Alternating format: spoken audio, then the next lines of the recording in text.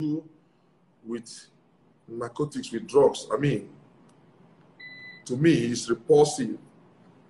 It's something I have made a covenant with my God, with my children, with my unborn generation, that I will never support, I will never invest, I will never be part of it, I will never, and I still make the covenant before God and before everybody in this life.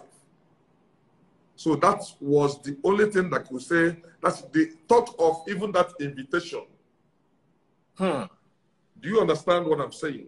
Clearly. Because this is something we fight every day. This is something that destroys generation. This is something that my children can be victim of. So no sane human being, no human being that has brain. I wasn't accused though. I was never linked to anything, but they said that somebody paid money into my account, which I believe that the agency in question also is a very, very responsible one. And I know that at the end of the day,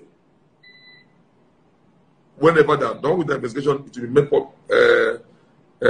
public to the public. And that's the much I want to talk about it, please. It's a sad case I don't want to go or discuss, but I just want to say it, and then let's talk about giving. Let's talk about giving. So, ladies and gentlemen, like you've heard from Cubana himself, we all respect the EFCC and